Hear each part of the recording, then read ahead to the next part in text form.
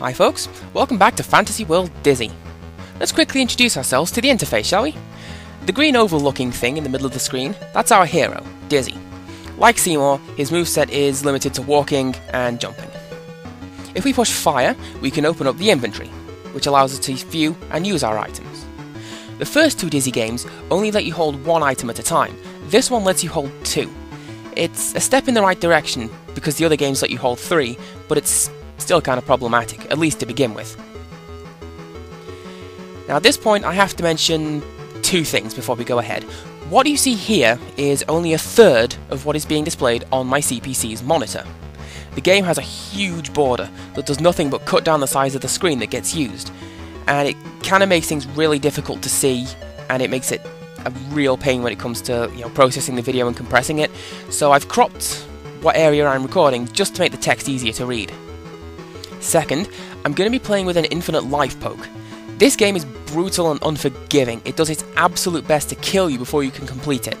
And we're not going to let it. We're playing to win.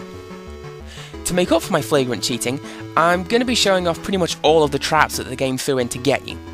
After a short while, you'll see why you need the help. It'll be like America's Funniest Home Videos. Except you die.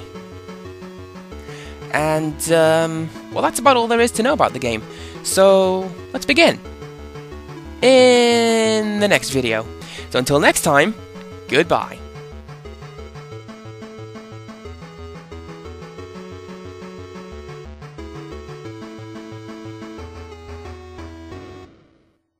Nah, just kidding.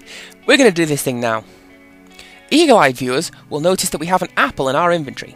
What we're going to do is we're going to give it to our troll friend over here, see if we can bribe him into letting us out. Or at the very least, leaving us alone come shower time.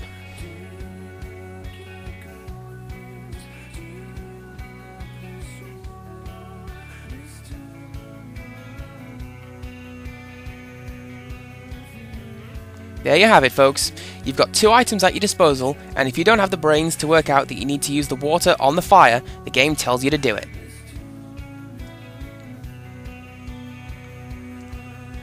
Let's press on. This screen, well, in the Amiga version of this screen, there was a series of hidden platforms over here to the left that would take you to find some hidden stuff, mostly to gather some points. There's no such thing in this cut-down version, however. Also, this room has an item in it, which is a little bit unfair, because usually the items in this game, they're either a different colour to their surroundings, or they have a great big hitbox around them. This one, however, does not.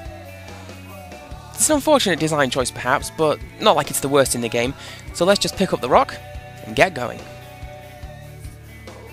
Up and to the right, you will have seen the rat patrolling the hallways. Rats are a sort of a staple recurring enemy of the Dizzy games, and they pretty much always kill you in one hit. In this case, we need to defeat the rat by getting in its way, dropping the loaf of bread, and then getting out of its way. The rat will eat the loaf of bread and scurry off. Now, dick move alert, the rat moves slower than you do, so if you walk after it, it'll go straight for your neck and you'll die, even though you've just subdued it with food. Give it a bit of distance, you'll be fine however. There's a gap in the ceiling, and we can jump through it to the main entrance of the castle proper. If you look at the top of the stairs, you can see some pixel art. This is actually the title screen to Dizzy 2, and I hope it shows up in the final video. If not, trust me, it's there. We're going to go ahead and explore the castle now, so let's set the boulder down because we're going to be grabbing some stuff on the way, and see what we can find.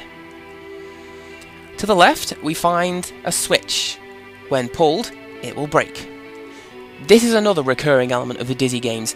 They're usually put in to create some kind of moving platform or what have you, something to make the game far more difficult than it should be. We'll come to the portcullis later on, but for now, let's continue. Let's fall down to the wrong screen. This isn't actually the pixel perfect jump. This screen, the banquet hall, this is the screen with the pixel perfect jump. Thankfully there aren't many pixel perfect jumps in the game, so you won't see me make a fool of myself like that too many times. ROM hackers, take note. Also on this screen, we can see this guy over here. This is one of the Yoke folk. If we try to talk to him at the moment, he'll ignore us. So what we're going to do is we're going to press on over here to the left, and we'll talk to that guy soon. Now we're at the top of the stairs, we're going to press on to the right, and fall in a pit onto some daggers and die. See what I mean? This game is horrible. This time, we'll jump to the right. Get ourselves a shiny gold key, and head back to the left. Next, we're going to make our way up the stairs. This will lead us to the attic. You know, I'm fairly sure castles don't have attics.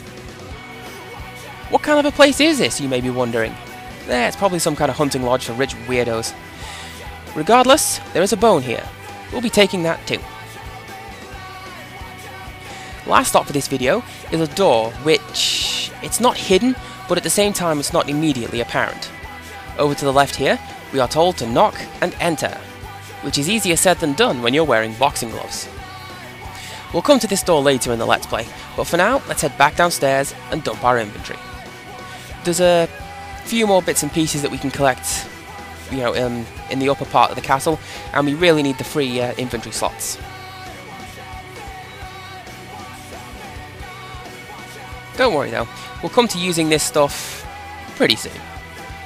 So, with our inventory dumped, we're going to call it a video. Tune in next time when we'll do some more stuff. So until next time, goodbye.